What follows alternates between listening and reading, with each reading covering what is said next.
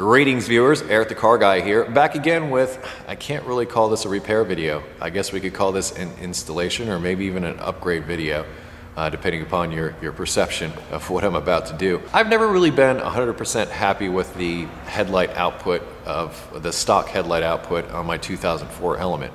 It just seems like a little weak for me, and I'd always wished to do something a little more. I thought about installing a set of auxiliary lights on there, but I just haven't gotten around to that yet.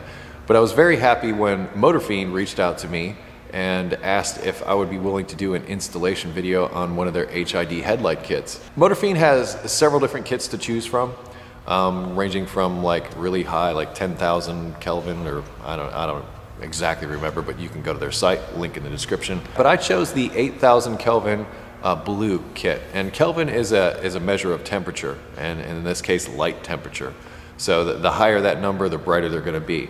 And just as long as we're on this topic, check your local laws and make sure that you're able to install a particular luminance in your vehicle if they have a threshold or they have laws concerning this type of thing. Or you go to get a vehicle inspection or something and you aren't able to pass inspection because of the installation of said kit. So just be sure to check your local laws to see what you can install on your vehicle. It would be a real shame for you to go through all this time, trouble, and expense only to find that you're a target for law enforcement because you are not in compliance with your vehicle. So keep that in mind. Today we're doing an 8,000 Kelvin blue kit onto my Element, and I've taken those before shots of what it looks like now with the stock setup, and we'll do some after to have ourselves a little comparison about how much brighter it is, which I'm hoping it's a lot brighter.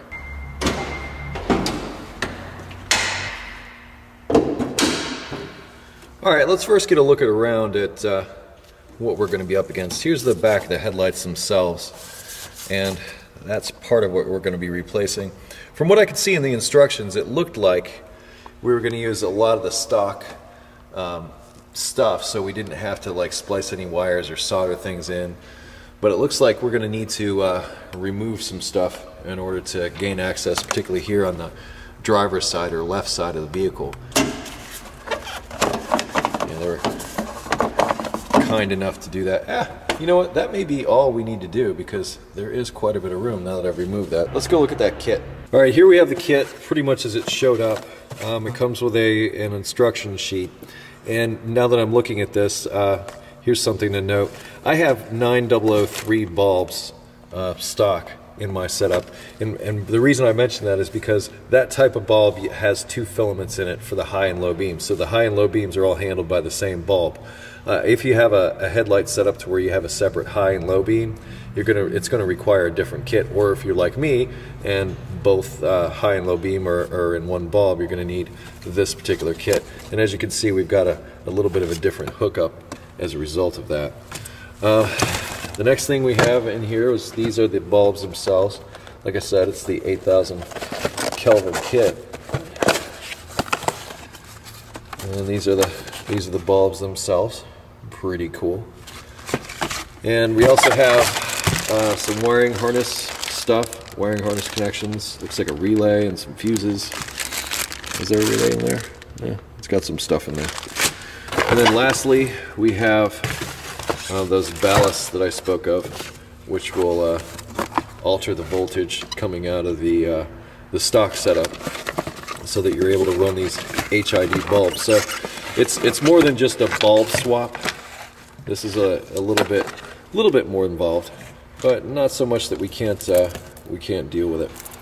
Okay, step one of our installation says to install the bulb or bulb shield into the headlight assembly. One of the first things I want to say is do not touch the bulb with your fingers. You touch the bulb with your fingers, you'll pretty much ruin it. So the oils from your fingers getting on these bulbs, bad thing. So do not touch these bulbs. But this is a two-piece assembly here, and you can see that there's a lock and an unlock, and if I twist it to the unlock position, I can remove the actual bulb assembly, and I'm left with the part that actually goes into the headlight itself. I guess the first thing we're going to do is install this assembly into the headlight assembly to check our fit and see how things are going there. Alright, here's our old headlight. So we're just going to unplug it. And then we can remove, there's this dust boot here. We can take off the back. Then these are always tricky. But there is a spring clip on the inside. I'll try to give you a better picture of that so you can see how this comes out. You want to push down on this and pull back, and it unhooks, and your bulb will virtually fall out. And I'm going to hang on to my old bulbs because, you know, they're not that old and they're still good, so I'm going to go set these aside. Okay, no matter what, this assembly has to go in here because this is what's going to be held in. You can just put that in there like that and then just push down on my hook, and we are installed once again. Now that I have the bulb protector installed on this side, I'm going to move to the other side and do the same thing.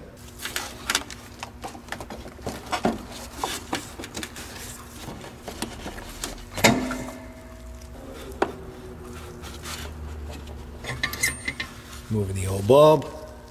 I installed a new bulb protector assembly.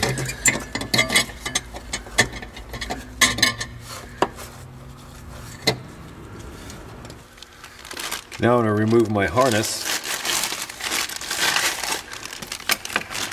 Comes with some zip ties and some other fasteners down in there. I'm just going to leave those there for now. See what we got here. Looks like we got a couple of grounds. These look like the connections to the ballast. Yep, and then these are the connections to the headlight. There's an inline fuse here. Looks like we have all the stuff we need. Looks like this only plugs into one side, which is interesting. I think what I'm going to do to start with is I'm going to get this all mocked up before I actually fasten anything down. I'm going to get it all mocked up, see how it works, and then after I get to that point, then I'll come back and do the rest of the install and do a firm install, as I'll call it.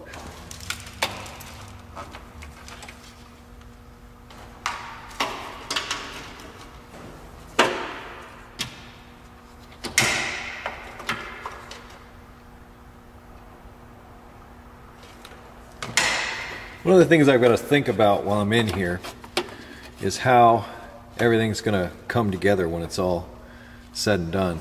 But I need to, you know, figure out where I'm going to mount things, and you might have seen me like move the hood prop down to see if it was going to interfere with this.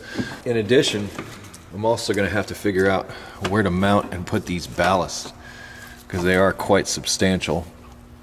And this actually might go further down there on the frame rail, or it might just live like this. This might be a viable location for it. And I want to try to drill as few holes as possible in this metal, because whenever you drill holes in metal like this, you take away the rust inhibiting properties of having the paint and everything on there. But I think what I'm going to do is I'm going to mock all this up, get my grounds attached, and then plug everything in and try it and see if it works. If it does work, then I'm going to work on my installation as far as where I'm going to mount things and everything else. And I have this other wire running over to the other side, and once again I'm faced with the dilemma of trying to figure out where to ground things, and I'm going to try to use as many existing grounds as possible. So I'm thinking I might be able to run this, or existing locations as possible. So I'm thinking I'm going to be able to run this ground right here, which would be darn convenient. And then it'll be a matter of, you know, tying up this harness and everything else.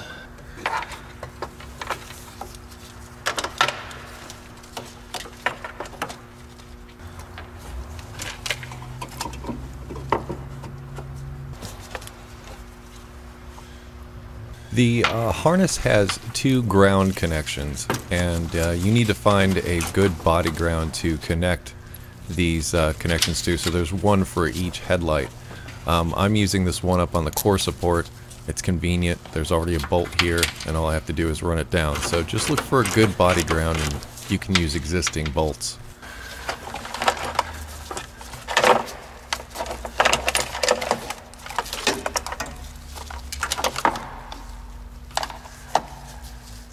I should probably tell you that the red wire with the inline fuse that I'm hooking up to battery positive here is the power feed for the HID system.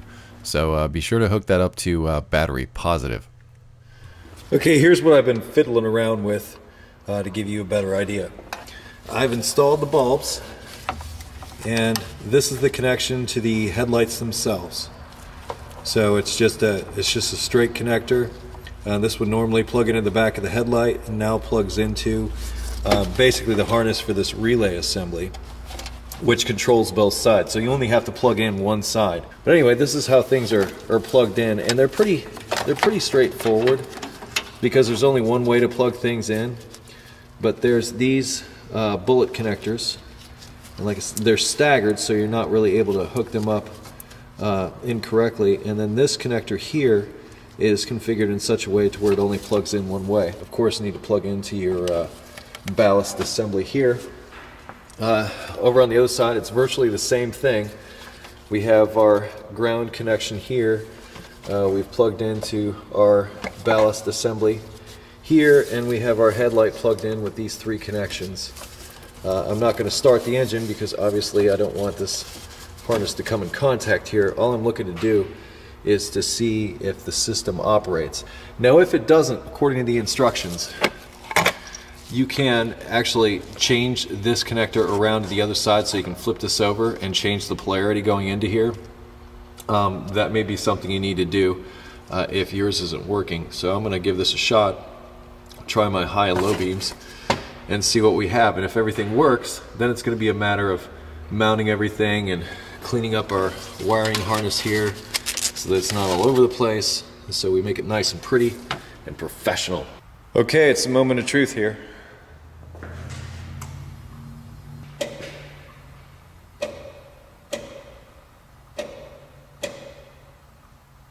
I gotta tell you, that is considerably brighter than before. I'm very excited. Let's finish up this installation. Alright, I'm very excited now that I know that everything works as it should. So now we need to clean up our installation. I mean, we've got wires that are just hanging everywhere and ballasts that are just flopping everywhere, and you know, we need to clean this up. We need to make this look professional. I think I'm going to start actually over here because there actually seems to be the most work to do. I'm going to mount my ballast, my relay, and everything up here so it's easily accessible. Also, this piece here, this upper part of this core support on my particular element needs to be removed, say if you need to replace a radiator or something like that, or you need to get into the condenser or whatever for any reason.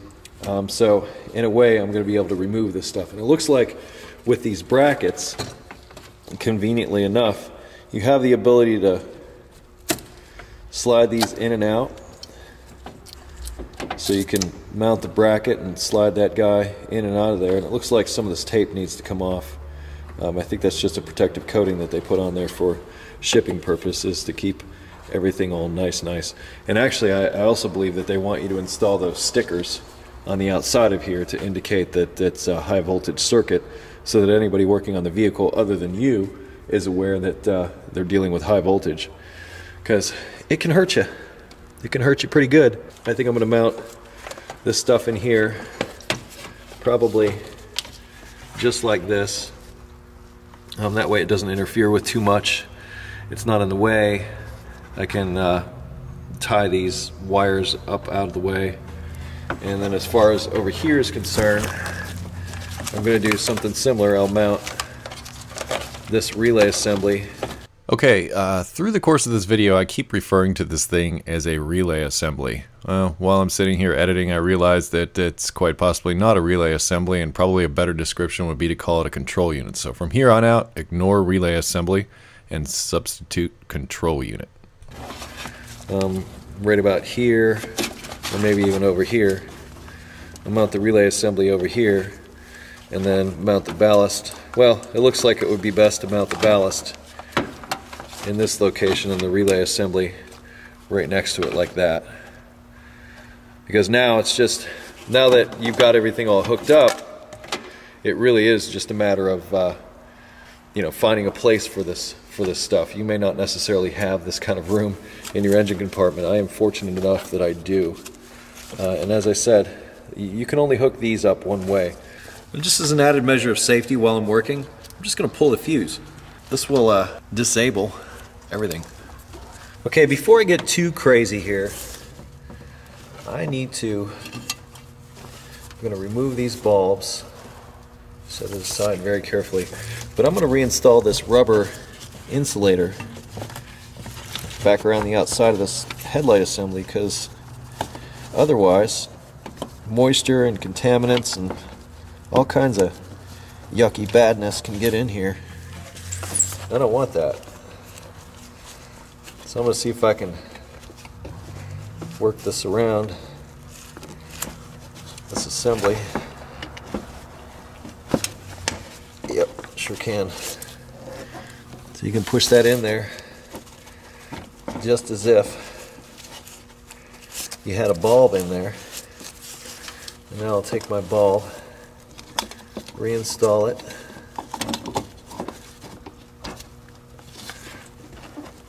There. Now that'll be all nice and sealed up. A little more difficult to show you this side, but there it is. Alright, I just had a thought while I'm in here. Here's the main, like this is where I plugged into where the headlight. Remember, this part would normally plug into the back of the headlight, and we plug this into the assembly. I'm thinking, if this unplugs for whatever reason, I'm sunk. So I'm going to give it like an added measure of security, if you will. And I'm just going to take this zip tie, run it up between these wires, and just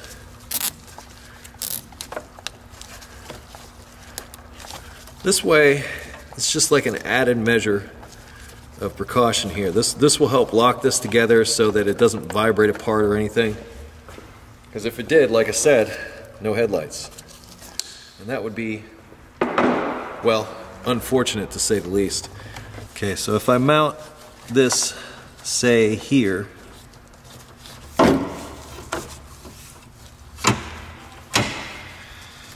it's going to fit in there nicely. It's not going to bother it at all. So that's where I'm going to mount it. I'm going to mount it right there.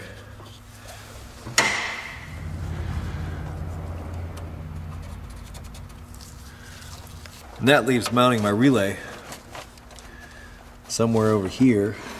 As long as I've got it mounted down low, like, sorry, I had a marker in my mouth. As long as I got it mounted down relatively low like this, I think it'll be just fine. It's not going to interfere with that at all.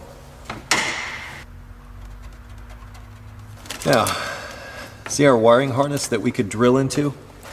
We don't want to drill into it. So what I'll do is I'll temporarily move it down out of the way so that as I'm drilling, I don't drill into my harness and I'm just drilling through the metal. No big deal, you know. Now they provided me with some mounting hardware that I'm going to use to mount the ballast. But as far as the relay assembly, I believe I'm going to use this self-tapping screw that I have to mount that. That seems like a fairly straightforward thing to do here. So I'll be just drilling a straight hole for this one, but I'll be drilling a smaller hole over on this side, just enough to get this self-tapping screw in there. Alright, put your safety glasses on. I'll put mine on. I'm going to drill the smaller hole first because I'm going to use the same drill bit on both sides for this, but I'm only going to use this drill bit once, so I'm going to start with this one. See if I got the right size. Ha, nailed it.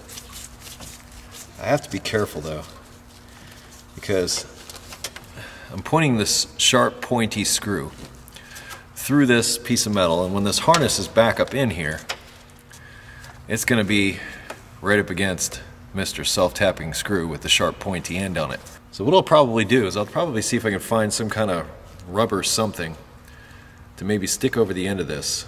I think I might have like a piece of vacuum line or something like that I can put on the end of this so that it doesn't rub through and chafe things like this. Whenever you're doing custom installations, this is stuff that you got to think about. I mean, if you just throw it together all willy-nilly, you could end up with an electrical problem later on down the road because of something like this. So try to think ahead. Try to look at how things are going together and work smart, you know? Check out what I found. This is like a brake bleeder cap. And once that's screwed down in there, I can just put that over the top of the screw and it just sort of holds it. Now, anybody that takes that out that's not me is going to lose that, and that'll be that, but I think that's a really simple solution. That once I get this screwed in here, I can just take this and pop it up in there. In fact, why don't we do that now, because we can install this. When I run this self-tapping screw through this hole, basically I'm inviting rust. Now that I have bare metal here, I'm going to be inviting rust. The really smart thing to do is to take a little bit of touch-up paint and stick it on the inside of this bare metal, let it cure up. But like I said, I'm going to be running this self-tapping screw right down in there. I'm definitely going to do it over on this side because I'm going to put a through bolt and a nut on this. But over here, it's going to be a little more difficult. But just, I'm going to choose not to put it in here, but on your vehicle, if you really care and you want to try to avoid rust, I would take a little bit of touch-up paint, put it on there, let it cure up, and then install your fastener.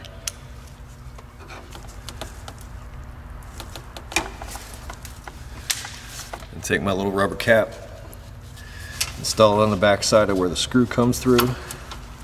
It's impossible to show that to you, but now I know that that screw is not going to rub through this harness when the time comes for me to put this back in here. Now I'm going to drill these holes for the other fasteners.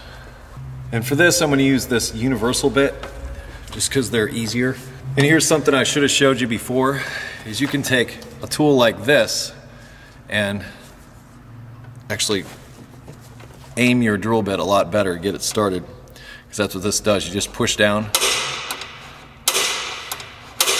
and it creates an indentation in the metal for your drill bit to get started in. That way when you start the drill bit, it doesn't start walking all over the place. Like that.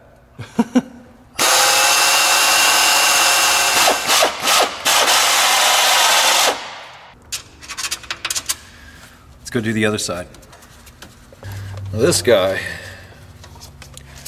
we're going to give a little bit more room to, instead of having him so close over here, because I'm going to have to pour stuff into, this is, you can't really see it too well, this is the radiator overflow, so I'm going to be pouring coolant through here. So I'm going to try to position this a little farther over this way, and I've got plenty of stretch on the wires and everything for every place that I need to be, but I think right there, a good place for my install.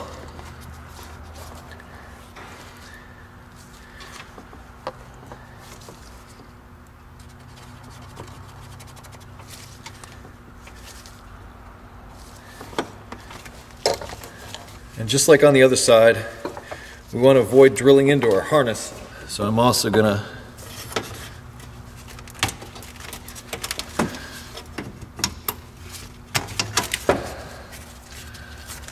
move it out of the way while I do my drilling.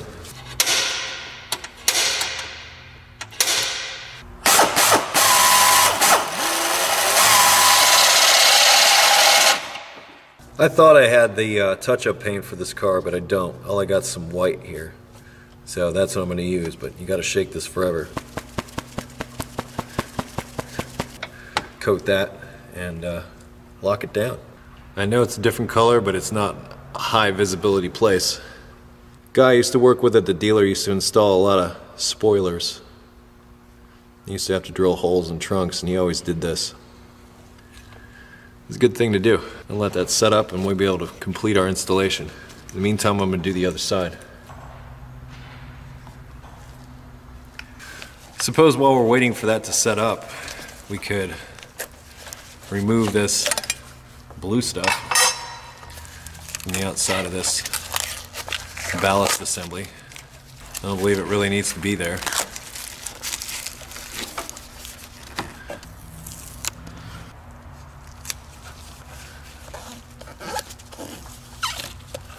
Do that to the other side.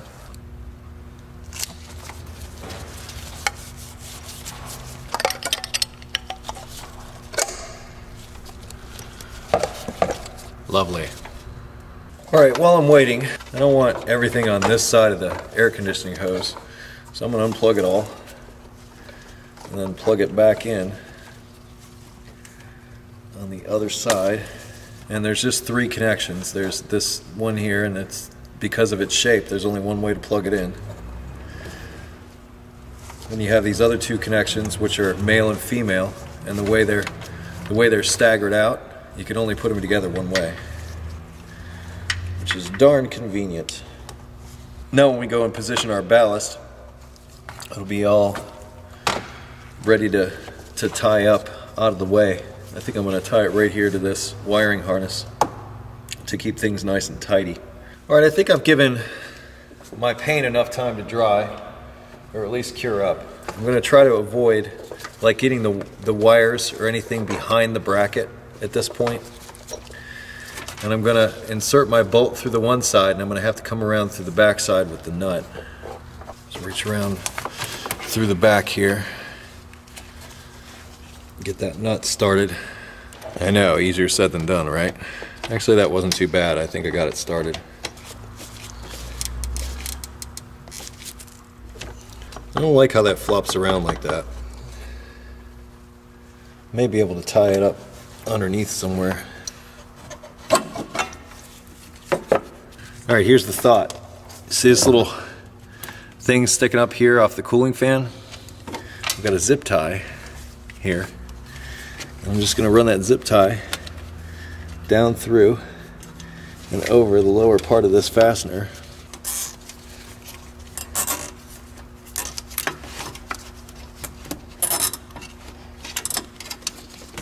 That helps a lot.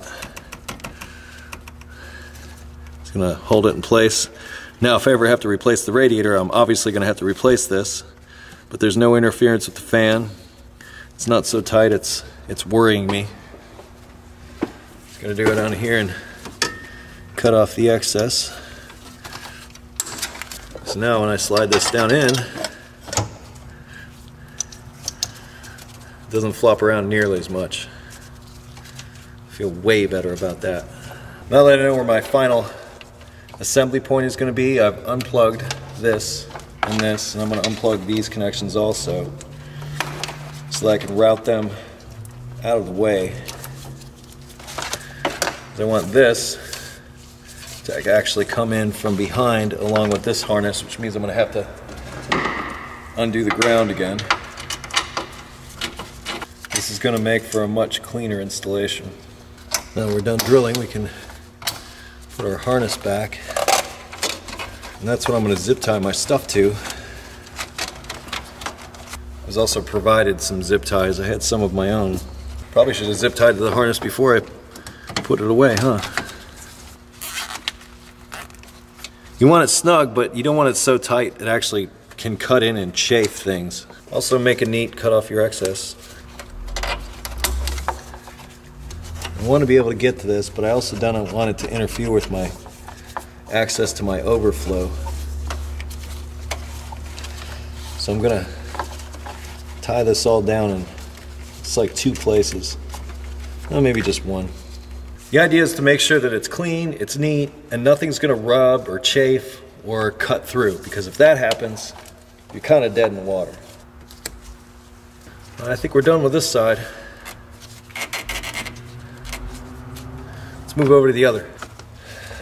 Alright, well I'm going to unplug my ballast, because I want to make sure that when I install it, all my wires are free. I may end up doing a similar thing over here. In fact, I may tie it to this harness down here is what I may end up doing on this side.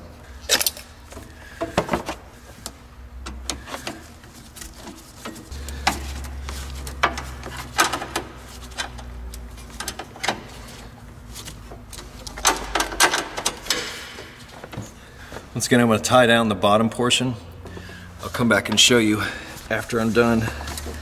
It's just hard to have me and you in here competing for space. On this side, I went down in here, I put a zip tie around this and held it to this wiring harness. That way the lower part's secure and it won't flop around a whole bunch, which is the whole point of me making all this effort. Now let's get this all installed.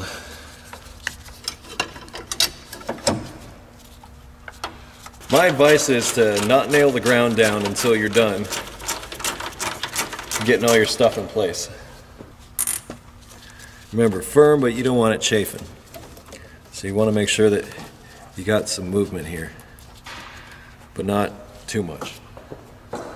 I guess it's an acquired skill. And that right there is going to want to bite you. It's looking good.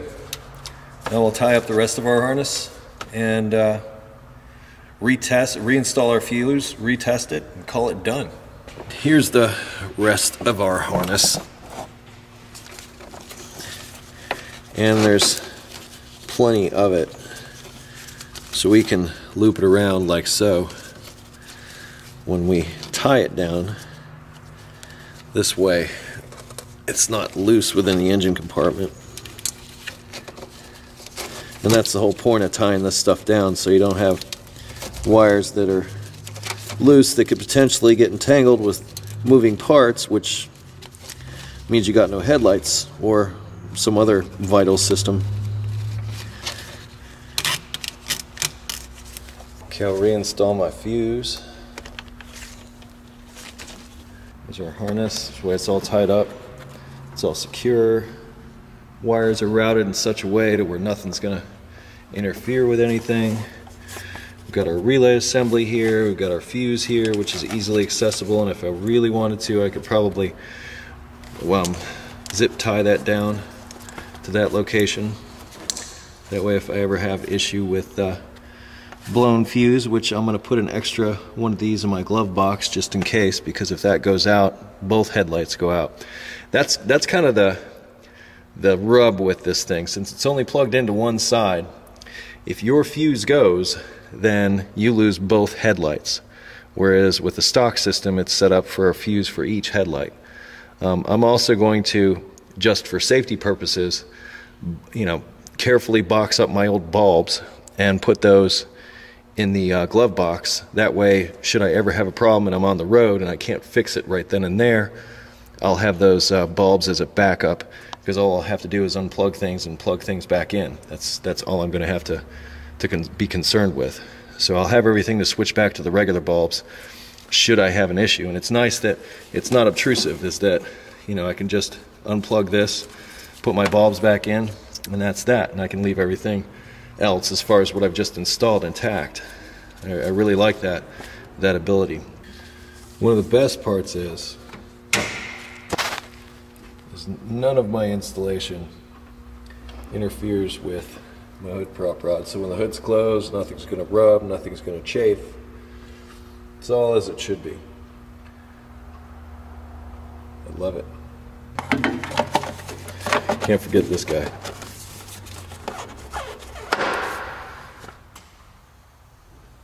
Awesome. Seriously, it's like day and night. Now it looks like my driver's side could come down a little bit, so I might do a little bit of an adjustment on that real quick. But as far as the way this looks as compared to the way it used to look, to me there's no comparison. I mean, I think this definitely solves my headlight issues with this vehicle. So very, very pleased with the results. Awesome.